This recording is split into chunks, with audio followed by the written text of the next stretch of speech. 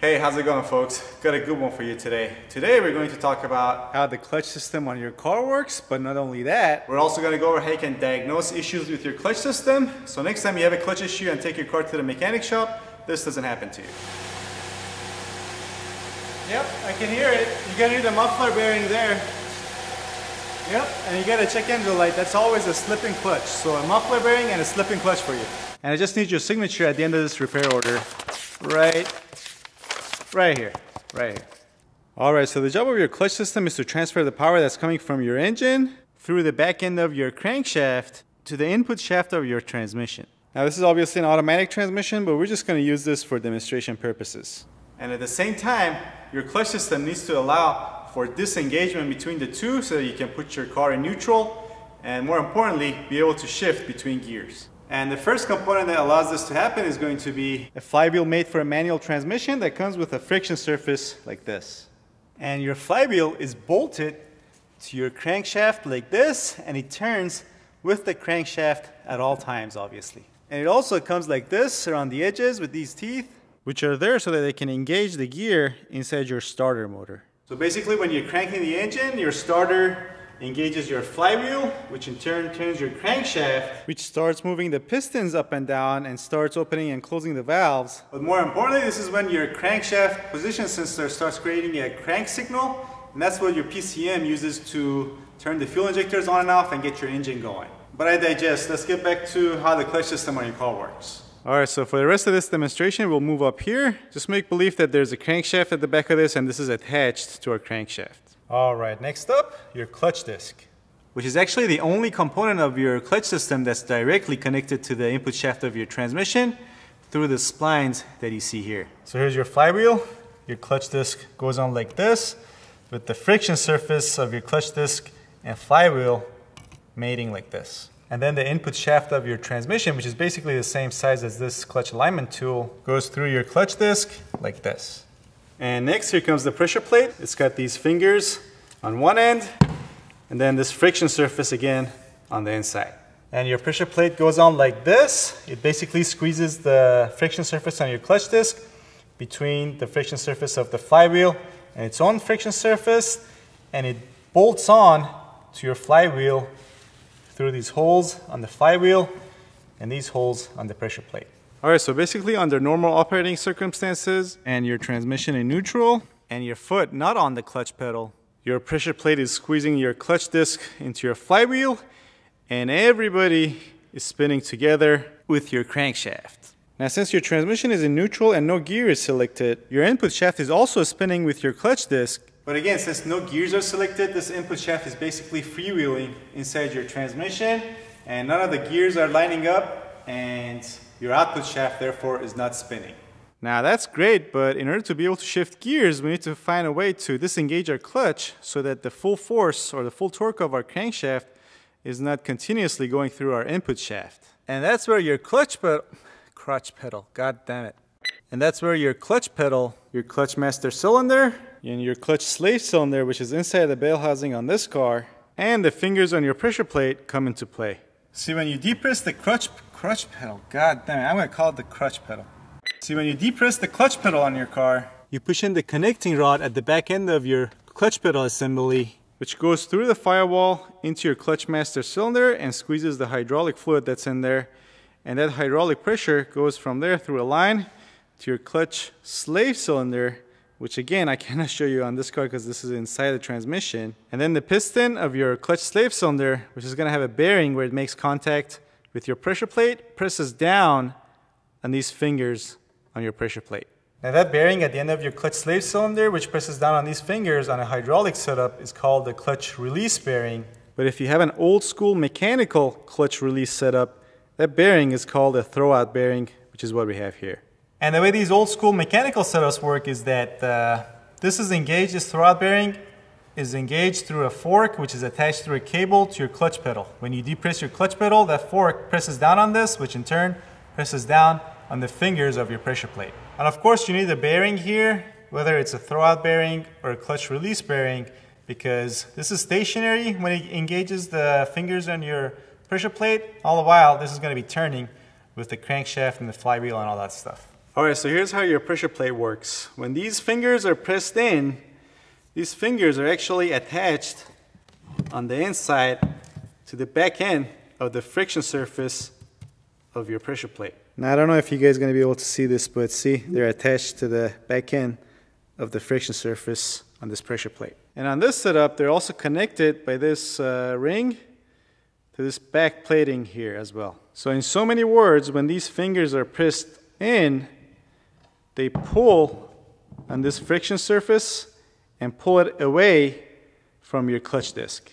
And then when that friction surface on your pressure plate is pulled away from your clutch disc, that creates enough space here for your clutch to disengage from the flywheel. And when that happens, your flywheel and your pressure plate, since they're bolted together, they keep spinning with the speed of your crankshaft, but your clutch disc and your input shaft of your transmission, since they're disengaged from these two, they start spinning at a slower rate and start slowing down. And now with your clutch disengaged, your input shaft is not under any torque from your crankshaft, and as it slows down with the help of your synchronizers inside your gearbox, now you're able to change gear and line up the gears inside of your transmission.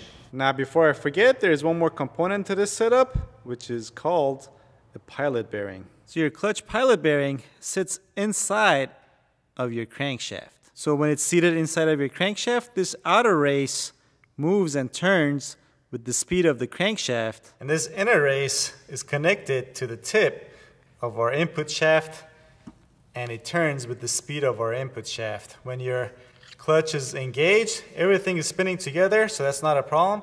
But when it's disengaged, it allows for the crankshaft and your input shaft to turn at different speeds. And by the way, these springs on your clutch disc, they're there to dampen the vibration that you get from engaging and disengaging your clutch. Alright, so that's how it all works, but now let's go over how you can diagnose issues with your clutch system. Alright, first up, the spongy clutch pedal, which may be accompanied by not being able to put the transmission in gear with the engine running. Alright, so if you have a spongy clutch pedal, then more often you have either a failing clutch master or slave cylinder or a leak in your system. So basically just get underneath there and check for leaks by where that connecting rod attaches to your clutch master cylinder through the firewall. If it's leaking, you need to replace your clutch master cylinder. Then come over to your engine bay, check for leaks by the master cylinder, then follow the line from there to your slave cylinder. Again, check for leaks. Now if your slave cylinder is inside the bell housing, like it's the case on this car, sometimes there's an access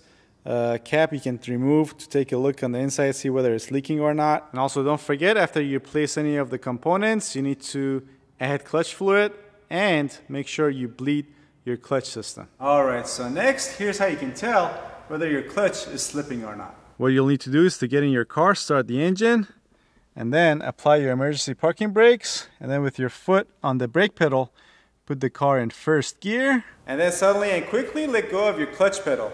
If your car jolts forward and your engine stalls, then you do not have a slipping clutch. But if your car does not jolt forward, maybe moves a little bit, and then also the engine just keeps on going, then that means your clutch is indeed slipping. It's not slipping on this car. So here's how this works. When you put the transmission in gear and then you apply your emergency parking brakes and then you remove your foot from the clutch pedal, you're basically putting a very quick and extreme load through your transmission onto the crankshaft.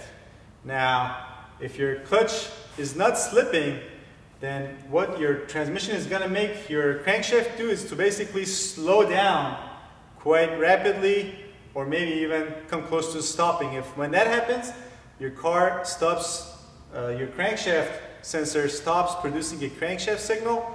Therefore, your car's computer stops working the fuel injectors. Therefore, your car stalls.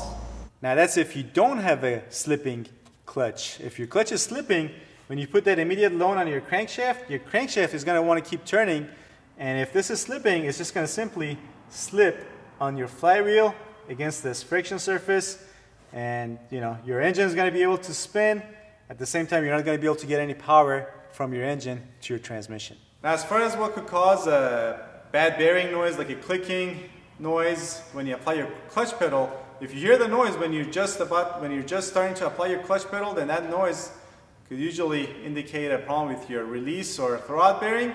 But if you hear it all the way at the end, where you depress the clutch pedal all the way to the floor, then that could indicate a problem with your pilot bearing. And that's of course when you're starting to apply your clutch pedal, that's when this makes contact with this pressure plate that's spinning. If you have a bad bearing here, as this bearing is spinning, it's going to make noise.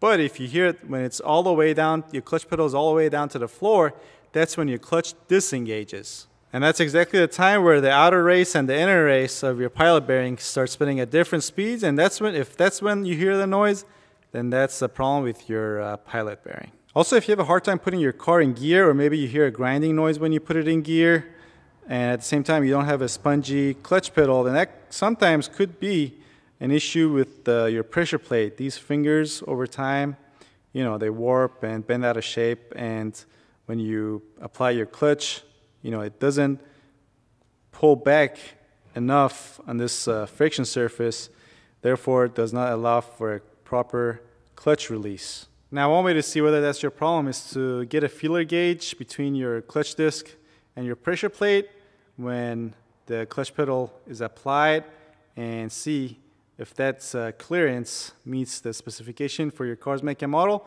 Of course, a lot of times you're going to have to remove the transmission to do that. But if you're lucky, on some cars, there's an access hole that allows for you to do that without removing the transmission. Now, before you go, do me a favor and share this video on your favorite social network.